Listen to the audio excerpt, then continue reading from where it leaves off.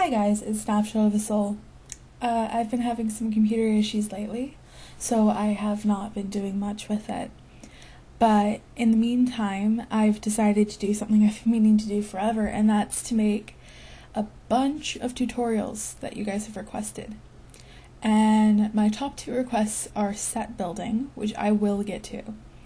And today I am going to be doing my other most requested one, which is how do you write a realistic character? And this goes for both subtitled series and voice series, Sims 1, Sims 2, Sims 3. I have seen Sims 1 series lately, and it's good because I do miss them. I remember there was a community I was part of where you could do Sims 1 stories, and I think that was really cool. So this applies to anything, and it can apply to different games too. Like, say you play like Second Life or something and you want to make a video with that. This could help. And I don't claim to be an expert. I'm just really good at English, I guess. So yeah, let's get started. First, we're going to start with general appearance of the character. First off, make sure that you have what they will look like in mind, but don't get too detailed if you don't want to.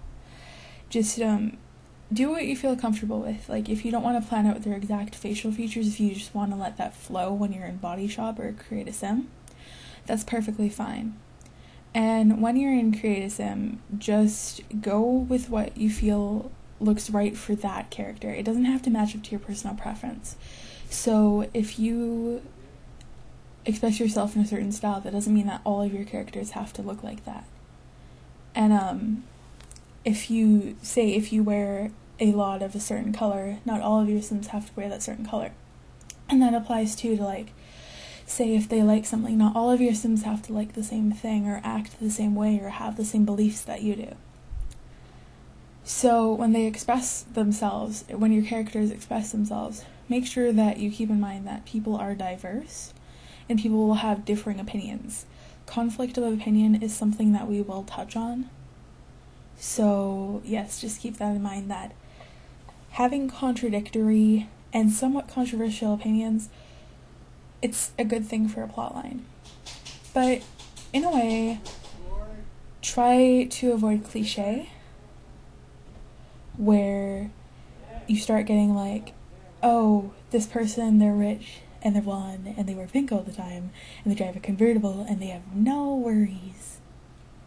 That's a cliche. And just try to stay away from them, but don't Mary Sue it. A Mary Sue is where you try to get away from the cliche, but at the same time you create your own cliche. So what Mary Suing is that it's the direct opposite of a cliche, but in the worst way possible. So to write that character, I bet you guys are wondering, well, how do you do that? And my honest answer is, it all depends on what you're writing. Say if you're writing a serial killer series, I've seen a few crop up. If you're writing a serial killer series and you're trying to write the main protagonist, the protagonist, for those of you who do not know, is the good or favored person. They do not have to necessarily be good. They're the favored person, and the antagonist is the opposing force, person, or entity. Which means, like, say, if the government is opposing them, that would be the main antagonist. Or say, maybe a landscape is opposing them, or something like something that causes them a personal challenge. That is the antagonist. So you just gotta write from your genre. And I mainly do a lot of dark stuff, so it all depends on your style. Like, I don't usually write characters that are happy and upbeat and have nothing wrong. I like to write people with problems. So once you come up with, like, your character and the general way that they look, you gotta really just sort of refine that a bit. And what I'm going to get into now is makeup and clothing. Makeup and clothing is a key aspect of a machinima, Because what happens is that when you have a character, you want to make them look good, but at the same time, what if that character doesn't look good? What if they're shabby? What if they don't have a lot of money? Well, you can't have them all wearing Abercrombie. I don't even know what Abercrombie is. Anyways, Walmart shopper. Yep. So you want to have them, like, stay within their own personal, like, income range. Like, you won't have a sim that you deem poor to look totally trashed all the time. Usually they'll just have plain, simple, basic, no frills added, like t-shirt, jeans, hoodies, nothing flashy, very basic, and sometimes outdated. Like, you may see things that should be from a different era, but unless it's part of the character, don't get too far with that. Like, if you want to have a sim wearing all 50s stuff in a modern day setting, then that would be part of their character, and that would be one of their choices. But if it's not a choice, like, say it's just part of, like, their income range, say they're, like, working class, then just kind of make it look like they went shopping at Salvation Army, With makeup, try to use it sparingly. Don't overload on it for either gender. Because when you overload on it, just think of real people. Do you ever see that? And do you ever, like, really want to see that on a person? Not really, no. Try to keep it natural most of the time. Most people that I know, they don't cake it on a lot. Most people I know don't even wear it. But, nobody wakes up with a face full of Maybelline. Like, when your sim character first wakes up, it would be better to have them have, like, tousled hair and look kind of like they just woke up, like no makeup. Kind of not like they'd step out of the house. The character is not entirely just for, oh, look at how my character is so pretty, blah, blah, blah. Like, it's not about the looks. It's a big part of it, but a lot of times you would do better with having characters that you can relate to and that are strong in the way that they have a personality and how they handle the plot lines, rather than, oh, look at my pretty character. Pretty characters are good, but only when used in moderation. Now for diversity and locality. Say you're doing a series set in Japan. And I know a lot of people don't like to touch on this, but I'm just going to hit it on the head. Some people think that when you have just, like, all one race in a series, that's kind of racist. For me, it's all circumstantial, and I don't believe that it's intentional in a lot of cases. In some cases it is, and I have nothing to say to those people. But in the cases where it's not intentional, it just happens by, like, total chance, then I really don't have anything to say on that either. But, if you're having a series, say, set in Japan or China or something like that, the big majority of your cast is going to be Asian. Or if you have a series, say, set somewhere in Africa, you're going to have African people. If your series is set somewhere in Europe, you're going to have a mix of a bunch of people. Just like, I have no problem with people going with, like, a demographic. Like, actually, that's what I would give for an advice, is go with the demographic of your setting. And with settings, my favorite thing to do is pick somewhere that you know, but you don't know too well. Like, say, if that city, like 2 hours away from you, that you've only visited a couple times in your life, and set it there. And go on Google Street View and just build stuff you see.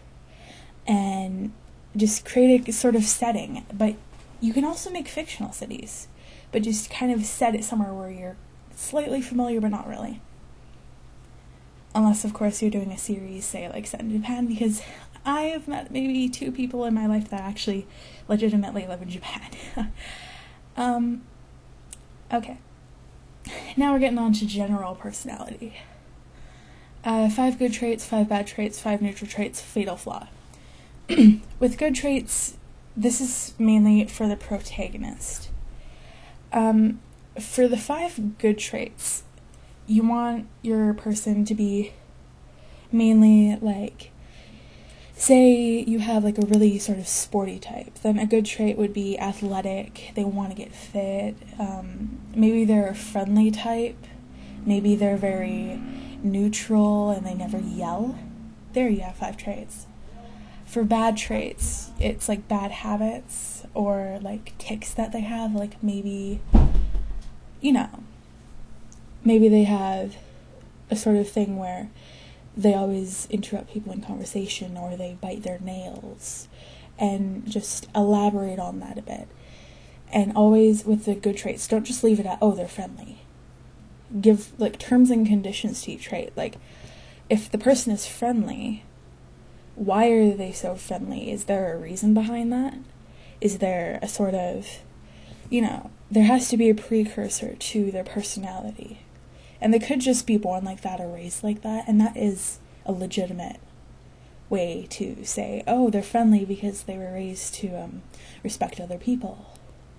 And don't worry, you can use any of my ideas. I say in these guides. It doesn't matter. Outside of these guides, I would prefer if you didn't. But here you can use whatever I say to like develop what you're doing and help with your writing. Now we get on to 5 neutral traits. And these traits, they don't have any real sort of effect on the person's personality. It's just sort of a development into who they are. Like, maybe they have poor vision, or they like to read a lot of books, but it doesn't really have any negative impact on their life.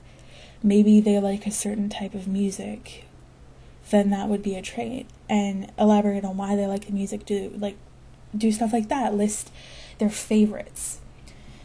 Say like favorite music artists, favorite bands, favorite color, favorite food, favorite book, favorite movie. Just elaborate on that and kind of like get a sense of who they are, what they like.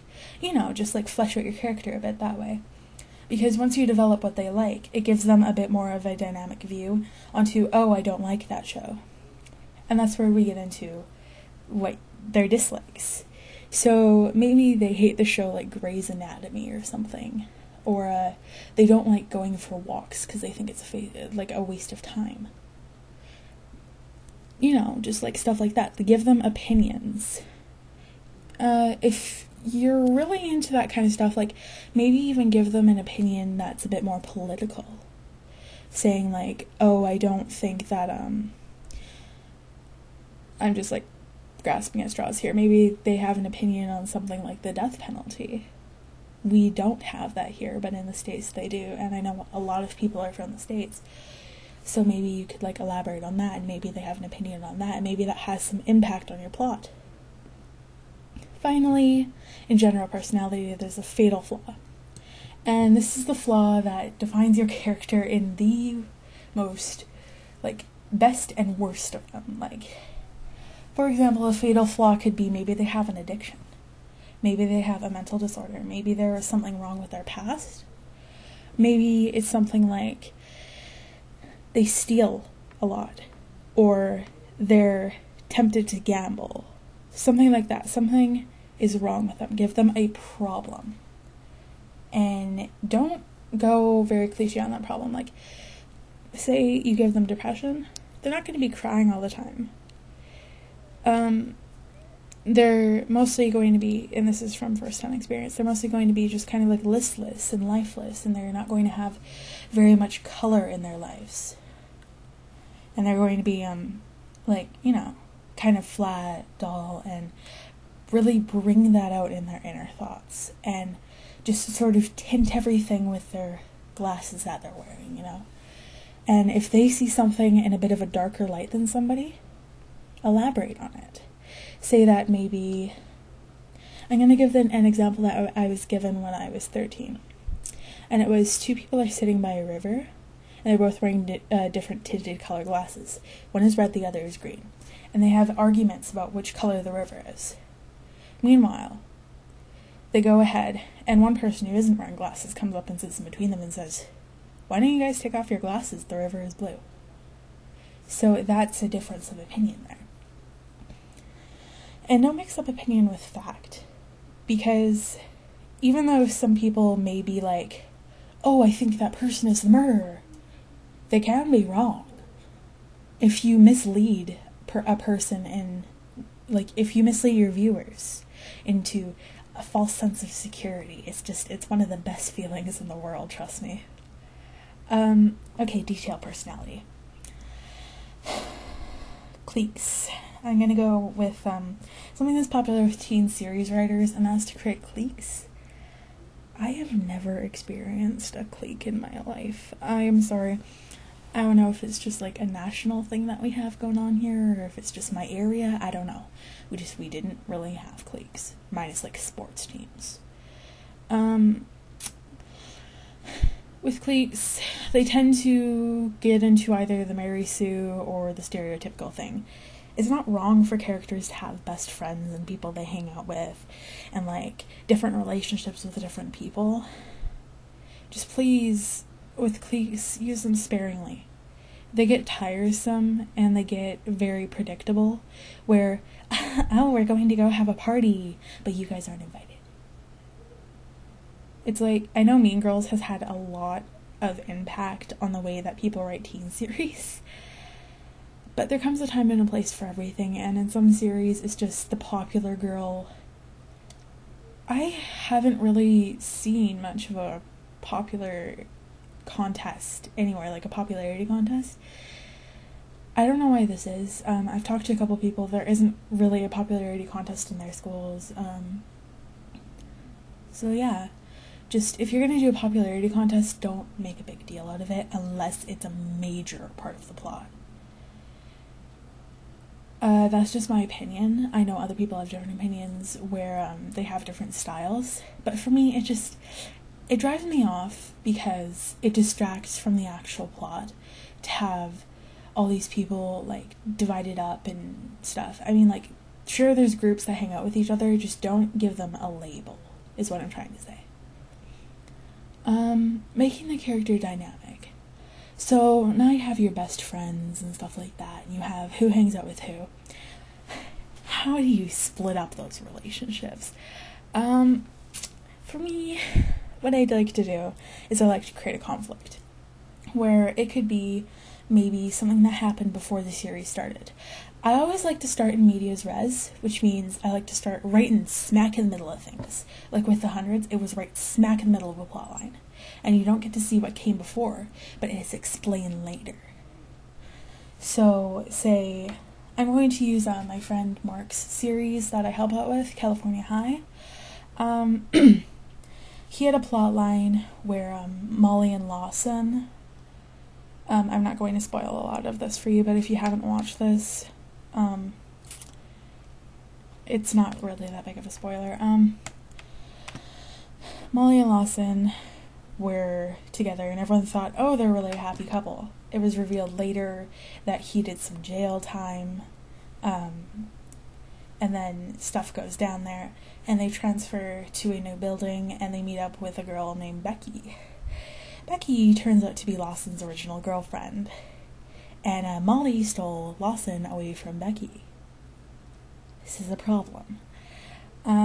This is what I'm trying to describe here, is like create a conflict with that, where you have, oh, a person jumps in from the past, or oh, a person from that person's, like, say, like an old school or an old town, maybe just shows up one day and ruins the cover.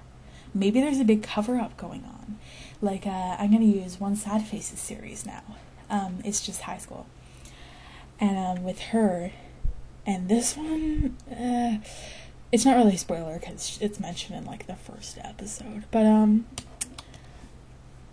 okay, so Luke and Guy and their mother move into a house after their father gets in jail. And Luke is, like, he's not really that good of a kid, right? And apparently what he did for them to move and, like, be shamed was not for the father to go to jail. This is the big cover-up. Is that he went and he beat on a teacher for the father going to jail, because the father was a drunk driver and he killed 2 people's parents who were other characters' parents. And they went, see, there's already a connection going. They went, and the guy went to jail, but one of the teachers made an offhand remark in Luke's old school. And Luke went and apparently made him look like he had been hit by a drunk driver with a couple of his friends. These friends crop up about, like, halfway through the actual series, and just totally blow everything for him. Like, he had life pretty much normal-esque, except for his home life, which totally sucked. But it was okay for a while, and then they show up and ruin everything.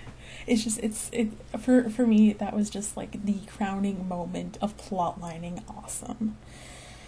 As you can see, I'm using a lot of TV Tropes references. TV Tropes is a great website for this kind of stuff. Okay. So, those are a couple examples of different conflicts, and you can have them more than just between 2 people. You can have them between 2 groups of people, a person and an institution, a person and a town, a person and their inner beliefs, like person versus themselves. I'm sure you went over this in English class, and if you haven't, because there are some younger players who have not, like, been to, like, say, grade 9 yet, or they just weren't paying attention, getting stoned in the parking lot. You never know. Just saying. What happens is that a character needs to have a conflict in order for them to develop, and it brings out their character traits, which I said before, where the bad traits and the good traits, they're going to have quite the time with them. And so say, like, a person, they're friendly, but they're very judgmental. This can prove a problem because they can shoot their mouth off. Or maybe they keep these to themselves, but just, like, tell their other friend, and their friend goes and tells, and there's a huge rumor chain started. Like it can go so far. Like, it's perfect when you set up the character traits, because you can do so much with them. But then there's a fine line, because how much tribulation is too much tribulation? For those of you who don't know what tribulation means, it's like, like problems, issues, trials, stuff like that. How much is too much? It all depends. I would say go with, well, my favorite plotline is 4 lines, no waiting, which is, on TV Tropes, this is how they describe it. It's, plot A starts, and midway through plot A, plot B starts. Midway through plot B, plot A is resolved, and plot C starts. Midway through plot C, plot B is resolved, and plot D starts. And then it goes on from there. So it would kind of be like an arc, where in the middle of every arc, a new arc starts. And that way, you kind of have a continuous problem flow. But don't make it like, bam, someone dies, bam, someone gets hit by a car, bam, someone's in a coma. Because the coma rate isn't really that high. Try to make things realistic. And I'm just, like, speaking for a couple people who have had, like, a bazillion comas. I mean, like, Mark in California High, he's had, like, 4. That's a bit much. But, I'm using him because I know he won't hurt me for giving him as an example. But, yeah, how about that? Don't give too many tribulations to one character. Don't, like, don't have the character be totally overloaded with problems unless it's part of the plot line. And that's probably the thing with everything, is that do everything sort of in the way that I kind of describe it for writing if you're kind of stuck, because it does help. But if your plotline interferes with anything I say, then feel free to just, like, write around that. Like, I'm not the definitive end of discussion on this. This is just a good starting guide, because this is what I give people when they ask me for help. I'm going to provide a character sheet in the description for you guys. It's just, whenever you want to create a character, these are what you should be filling out. And then feel free to ask questions and bring up a discussion. I would love to hear your disagreements. I would love to hear any sort of things that you're stuck on, because I can help you elaborate on that. I don't claim to be an expert. I really hope I don't get flamed over this. I want to start a discussion over this, like plot lines. I want to get some good creative juices flowing in this community, because we seem to be stuck in a bit of a rut. And there are very good original series, and I'm an advocate for Hat Kids as long as they're clean. And I'm glad to see them back clean as ever. There's no very raunchy stuff lately that I've seen. It's good. So yeah, everything you're going to need to know is in the description. If you have any questions, comment, or if you're really shy, private message me. I reply to every message I get. And again, please don't flame me over this or anything. It's not really worth it.